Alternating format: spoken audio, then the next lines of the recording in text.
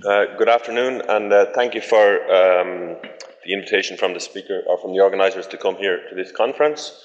So this is the third time I've been to this conference, and the last two times I gave a talk about genomic selection, which kind of skimmed over many of the topics of genomic selection. And this time I thought I would go into a bit more detail on a particular topic that we're now working on in livestock breeding.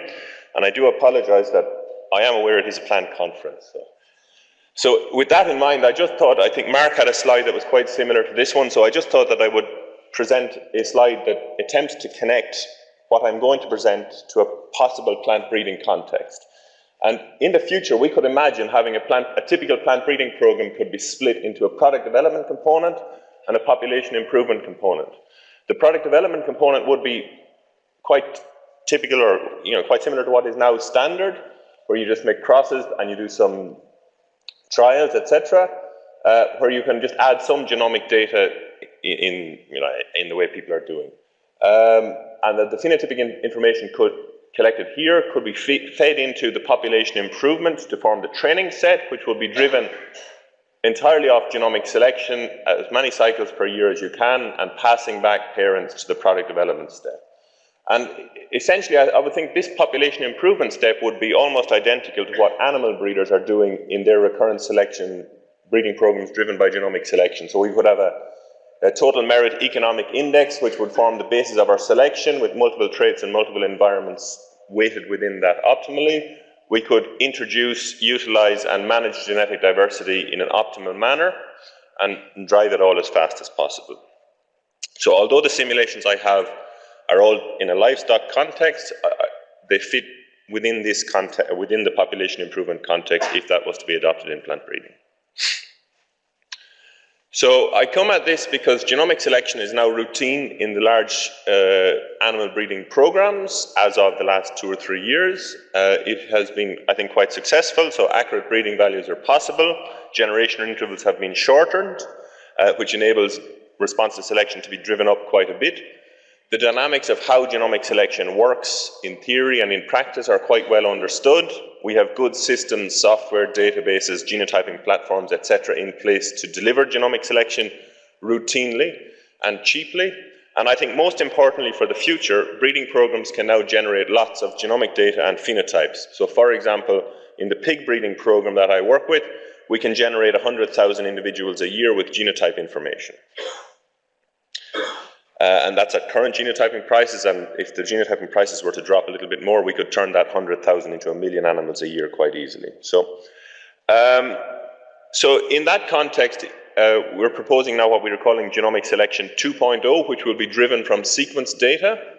So we recognize that sequence data has huge potential in breeding programs, but I think, and I think others also agree, that to realize this huge potential, we need massive volumes of sequence data. Doing something with 100 or 1,000 sequenced individuals is not going to be of much use in a breeding program for driving genetic gain for complex traits. It may be very useful for other applications in research, for example, but for driving genetic progress, it will be of limited value. But if we had 1 million animals with whole genome sequence information, then we could do something radically different. And I think the economics of livestock breeding programs, and I also think large plant breeding programs, are such that by the end of the decade, we will have breeding programs with 1 million animals. For example, we have a project now in place where we're going to generate sequence information on 325,000 individuals. And with that sort of data, we might be able to do what we call industrial scale fine mapping, where perhaps 50% of the total genetic variance could be fine mapped to its direct QTN. And then with that, we could drive greater genetic progress. So how would we do that greater genetic progress? Well, at the simplest levels, we could just do what we are doing today, but better with higher accuracy, so we could reach the asymptote of accuracy. And the persistence of that accuracy would be very high, such that we could do what we call across-breed predictions. So pig breeding programs, for example, have 6,000 individuals in the elite nucleus that sits at the top of a global breeding program. The genetics of that is then fed into a multiplier layer, which would have 170,000 sows. Those 170,000 sows then feed the genetics into 100 million slaughter pigs globally. And at the moment, because of the limits of persistency of genomic predictions, we can only train and predict inside that 6,000 sows. But if we could have huge amounts of data, we would have these persistent predictions, so we could train and utilize our genomic data in the multiplier layer, and perhaps most importantly in the commercial layer. So you could imagine a situation where every pig in the US is feeding commercial phenotypes into the breeding program. And as Sarah said on Wednesday, sequence-based genotyping is configurable, so we can manipulate the costs as we require. So for selection candidates, we can have a very cheap genotyping platform. We're aiming at something at $6, for example. Or that same thing could be applied for commercial pigs, where we're essentially just using them to collect phenotypes. And then for more valuable individuals, like very important sires, we can crank up the quantity of information that we would recover, and obviously the money we would spend on sequencing. So these would be kind of standard things that we could use or we could achieve with sequence data, but we could also be bolder. So we could make explicit use of de novo mutations, and if we think about our pig breeding program that is producing 100,000 candidates, selection candidates a year, and if each of those candidates has 20 de novo mutations, that's 2 million de novo mutations that are feeding into our breeding program each year. Traditionally, when we were doing progeny testing of our sires in animal breeding, or when we were doing phenotypic evaluation in plant breeding, we were implicitly utilizing those de novo mutations. When we change to genomic selection, we do not have a way to capture information on those, or phenotypic information that pertains to those de novo mutations, and therefore we cannot select on them.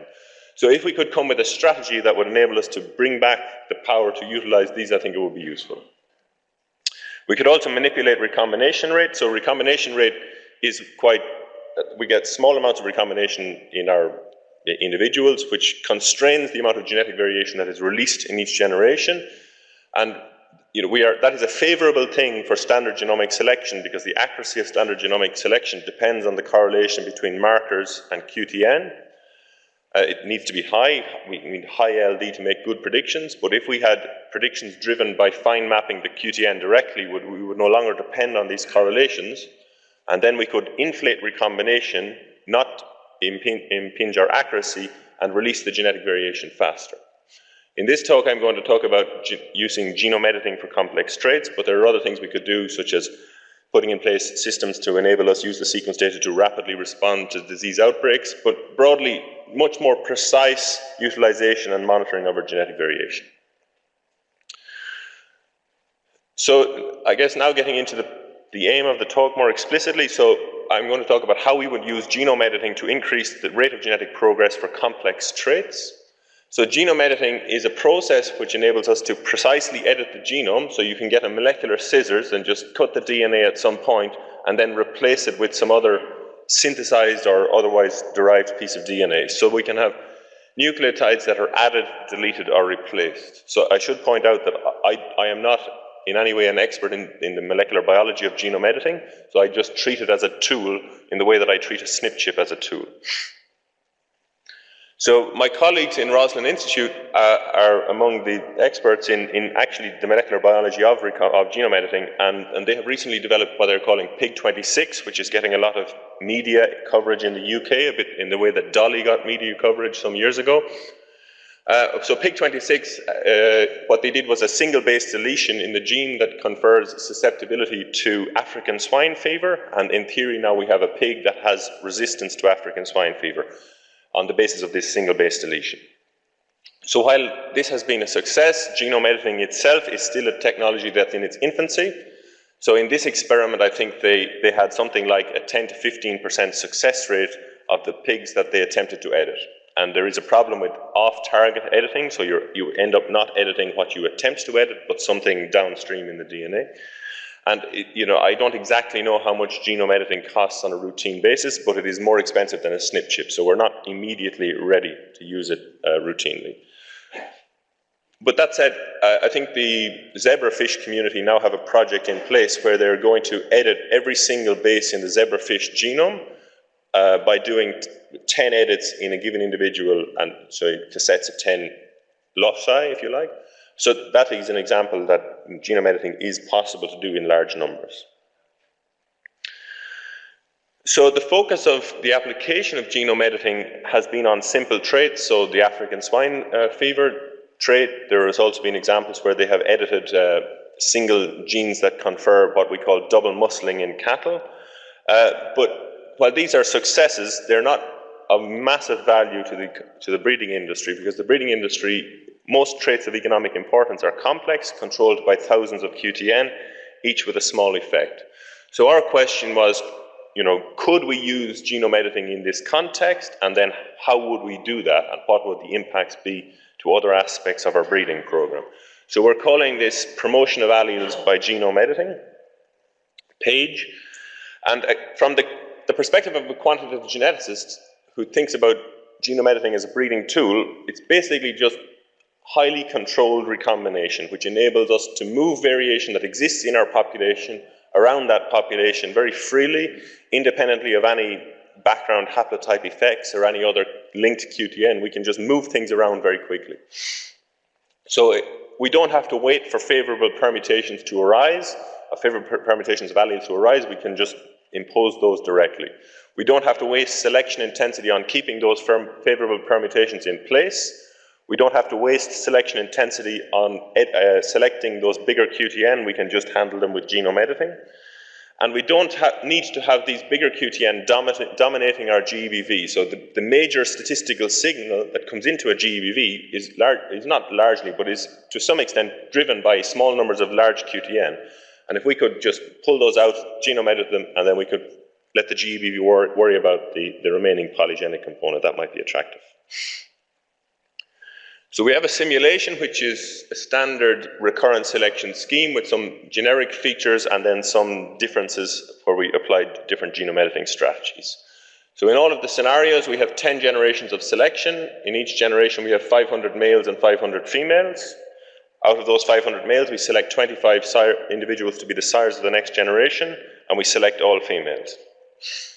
The selection of the sires is on the basis of their true breeding value. So if you like, this would be genomic selection with perfect accuracy. We think this is valid because with 325,000 animals with whole genome sequence information, we will be close to perfect accuracy.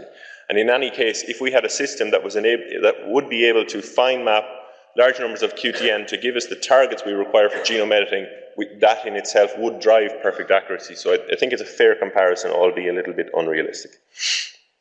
So the traits we simulated, they were both highly polygenic. One had 1,000 QTN, the other with 10,000 QTN, with the effects coming from a normal distribution, so no large effect QTN. And then the selected sires were edited using different strategies. So the strategies we used to edit the sires were constrain the number of edits per selected sire. So we have 25 selected sires, and we could edit them for a number of alleles between 0 and 100 alleles. Then we could constrain the number of edits per generation. So it's in a situation where I have a fixed amount of editing I can do in a given generation, and then I can distribute that fixed amount of resources across my sires. So some sires getting edited, some sires not getting edited, for example. I can also edit different portions of the sires, so I can edit all my 25 selected sires. I can edit the top number of those selected sires or the bottom number of those selected sires. So when we were choosing the QTN for editing, again, we assumed the QTN effects were known, which would be valid if we had big data. And then what we did was we looked at the sire and found the largest N QTN that it was not already fixed for the favorable allele, and just fixed him for the favorable allele, for the largest 5, 10, 20 alleles. But while this is a little bit unrealistic, it is important to remind that these are polygenic Gaussian effects, which mean we don't have huge QTN. So visually, the strategies would look like this. We have genomic selection only. Then we have a set of scenarios where we have GS plus page with a restriction on the number of edits per sire. So we can edit the 25 selected sires for 1, 5, 10, or 20 QTN. We could edit the top 10 sires for 1, 5, 10, 20 QTN, or the bottom 10 sires. Then we can have GS plus page with a restriction on the number of edits per generation. So again, we can say we have 125, 250, or 500 edits per generation, and those can be distributed across, for example, 5 sires. So these numbers were not chosen randomly. They were a little bit based on the idea that the zebrafish community are editing 10 loci in each of the individuals, and we thought, 10, 20 is a reasonable number to choose. So our comparison metrics are response to selection, the change in the allele frequency of our QTN, the number of distinct QTN being edited, and that is important because if we have a situation where we need to edit hundreds of thousands or tens of thousands of QTN to achieve good response to selection, that would be infeasible. But if we were only editing a small number of hundreds of QTN across our generations, then that is something that we could actually do because we could find those QTN using our data set. And then we study the impact of inbreeding. Different strategies have different impacts on inbreeding, and that is important because we want to conserve and utilize our genetic variation in an optimal manner in the long term. So some results. So we have here the genetic gain in standard deviations of the trait across our 10 generations. The blue line at the bottom will be no editing, so that's just genomic selection with perfect accuracy, and then we increment 1 edit, 5 edits, 10 edits, 20 edits. So for the trait with 1,000 QTN or 10,000 QTN in both situations, adding a small amount of genome editing really does have a big impact on response to selection. So here, for example, we are more than doubling response to selection by doing 20 edits. So I think it suggests that genome editing is complementary to genomic selection and could be useful. So then we said, well, let's think about editing a portion of the sires. So supposing we couldn't afford to edit all our sires, but just 10 of our selected sires, for example, how much of our delta G or response to selection would we recover under that circumstance? Again, the blue line is genomic selection without any editing. The purple line is editing all sires. I think this was for 20 alleles being edited. And then if we chose the top or bottom 10 sires, we would achieve most of the genetic gain that we could achieve if we were editing all of the sires. So it was a little bit surprising to us that editing the top or the bottom sires gave the same response to selection across these 10 generations. And it turns out it's quite interesting because by editing only a portion of the sires, first of all I should say, when we are selecting 25 sires, they contribute equally progeny to the next generation. And if we edit those 25 sires, they still contribute equally to the next generation. But if we edit a subset of those sires, they contribute equally to the next generation, but their progeny disproportionately contribute to the following generation. So in effect, what we're doing is creating super grandsires, which dominate our second to next generation. And essentially, whether you are the bottom or the top sires, it doesn't, that gets edited, it doesn't matter. You are the guy that's going to contribute the grand progeny. And that doesn't seem to matter for making genetic progress, but it does make a big difference in inbreeding, which we will see later. So fixing the total number of resources per generation. So again, this is response to selection, this is generations, 1,000 QTN, 10,000 QTN. The blue line is genomic selection on its own. The purple line is editing all of the sires, or focusing the editing across all of the individuals. And then these two lines are focusing the edits on focusing a fixed amount of resources on a smaller number of individuals. So in this case, we have 500 edits, which we could distribute across all 25, or only distribute those 500 edits across 5 sires. And we get a major bump in the response to selection by focusing the editing on a smaller number of individuals, but as we will see, it does impact inbreeding later. So what is driving the extra response to selection that we are getting from our genome editing strategies? So we looked at that, we tried to understand that by looking at the changes in allele frequencies across our 10 generations. So this is the frequency of our QTN, or the average frequency of our QTN in each of the generations. So if we take no editing, the blue line, this is the trait with 10,000 QTN, and we look at the solid lines, which is all QTN, and then the dotted lines, which are only the 20 QTN with largest absolute effect. So if you like, the bigger QTN versus all QTN. With standard genomic selection, we are making response to selection, but we're not really seeing massive changes in the average allele frequency across time. For the larger QTN, we do see that genomic selection on its own, without any editing, does increase the allele frequency of the larger QTN a little, let's say noticeably. But with genome editing, of these larger QTN, we're getting a massive increase in the frequency of favorable alleles extremely quickly, and it is this drive to fixation of the larger QTN that is driving the extra response to selection that we're getting from applying small amounts of genome editing. So we then looked at the number of distinct QTN that we would edit across our 10 generations, and the correlation between adjacent generations, if you like, and the overlap between QTN that are being edited in different generations. And this is important because, as I said earlier, if we have to edit 10,000 QTN to achieve good response to selection, that is probably infeasible. But if we only had to edit 200 QTN, we could probably manage that. So this was a scenario which we had 10,000 QTN controlling the trait. We were editing 20 edits per selected sire, and all of the 25 sires were being selected. So this would be a simple idealized scenario, if you like. Across the 10 generations, we only edited, and across 10 replicates, so that's why it's a 0.5, we only edited a total of 162.5 distinct QTN. So these 162.5 distinct QTN explain only 12.5% of the population, the base population genic variance, if you like.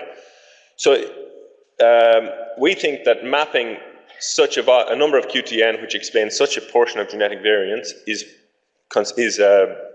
possible within the scope or within the populations that we plan to construct. So for example, in the human GWAS studies, with 100,000 individuals, I think they were able to find 184 QTN that was explaining 10% of the heritability. So these numbers are not too different to those studies. And we will have 325,000 pigs, and we would argue that pigs are far more amenable to finding QTN and unraveling quantitative traits than human data sets. So the story is that genome editing does help drive genetic progress, but we need to be very careful because it does have a major impact, or the strategy with which you do your genome editing has a major impact on inbreeding. And if you do a lot of inbreeding, you utilize your genetic variation very quickly. And if you utilize your genetic variation, you can't make subsequent response to selection. So it's something with use of genome editing, we need to be very careful. So if we look at the blue line down here, the blue line that's standard genomic selection with no editing. Then if we apply the red line would be standard genomic selection plus 20 edits per selected sire, and we were editing all sires. So under these circumstances, we were not creating these super grandsires, which is why the rate of inbreeding between the two schemes is identical. So the selected individual is contributing approximately the same amount of grand progeny to the future generations, and therefore we're not disproportionately utilizing some families. But if we focus on the yellow line, where we're focusing our equal number of edits only on 5 sires, so 20 sires being unedited, those 5, we end up with quite a big jump in inbreeding, and that is because we're producing these super sires which utilize and exhaust our genetic variation. So the message is we need to be extremely careful with how we use genome editing in our breeding programs. So my conclusions are that PAGE is very effective for increasing genetic gain in breeding programs. To utilize it, we don't need to find map huge numbers of QTN, less than 200, that explain less than 15% of the base population genic variance is probably possible within our planned data sets, so we can begin to think about how we might utilize this genome editing technology in our breeding programs. There are some risks if the system is not properly managed. So the biggest from the perspective of a quantitative geneticist will be inbreeding. There's also a problem of target identification. So really we need to, does GWAS get us the actual causal variant, or does it get us approximately close to the causal variant? What extra things do we need to do to achieve that? Genome editing is itself not a perfect technology, and it can have off-target editing, so editing downstream of your target, which at best have no impact, but at worst could be toxic. For practical use, I think we need to get and assemble huge data sets. We need to have a good strategy for identifying targets, and obviously we need costs. So that is my acknowledgements. I'd like to particularly acknowledge my co-author Yanis Yenko, who ran most of the simulations. Genus and Aviogen have been long-term funders of my research, And Yanis was partly funded by ICRISAT also, so we acknowledge that. So I apologize that this was a livestock talk, but I tried to do 2 years of genomics. Dr. John will be happy to answer some of your questions, maximum 3 questions. Yes, we can accommodate 3 questions. First of all, that was a really fun talk. Thank you. I have a nomenclature question, and depending on how you answer it, I'm going to have a quick follow-up. So you said you edited to fix favorable QTN. Do you mean fix in a genetic sense, or do you mean fix as in repair? Can you be more explicit exactly what you mean there? You said edited to fix favorable QTN. So are you making it homozygous with the favorable? Yeah. So the genome editing technologies I'm aware of act independently on the 2 homologous chromosomes, so getting that is not possible at any reasonable probability unless you're working with the heterozygotes. So in the pig study, the pig 26, so they did 500 embryos, 55 were edited, 15% survived. If I remember correctly, it was 10 of the individuals were double hits, and 5 were heterozygotes. Okay.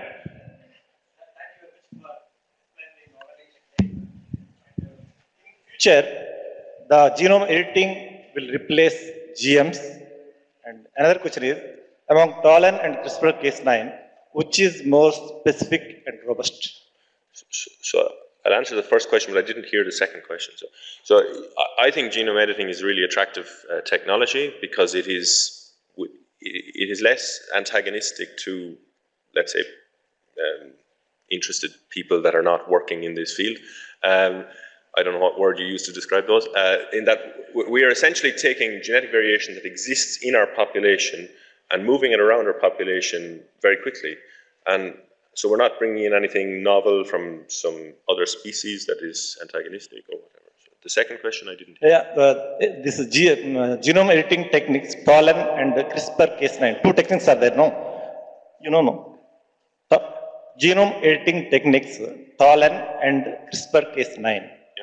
Among these 2 techniques, which is more specific and robust?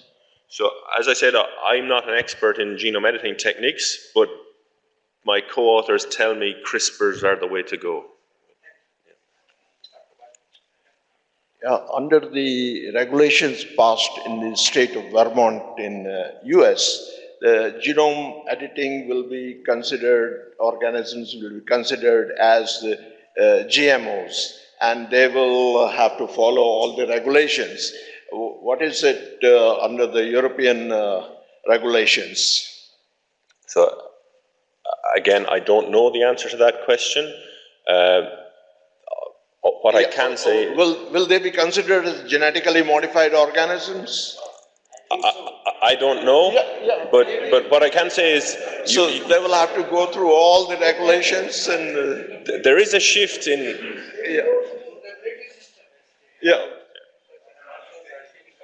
There is a shift in... I sense that there is a shift in the acceptance of this type of technology in Europe. Well, the shift is very slow. Because recombinant technology is used, even if you are not inserting a transgene, it will be treated as a GMO. It will be genetically modified. Okay, sorry, we will have to close it and... Okay, you want to answer, please, just the last one. I represent a small enterprise which developed completely new gene editing technology which doesn't generate any double-stranded break and work in very mild specific way to generate recombination. We are aiming at editing of approximately 3 to 5 traits at the same time. Yeah? So regulation in European Union is moving a little bit in more relaxed direction because there is the law under consideration how many base pair is allowed to change into genome so that we could call it as a GMO. And from another side, up to date, European Union considered the law that chemical mutagenesis should be considered also as GMO. Okay. We thank Dr. John Hickey for his nice presentation.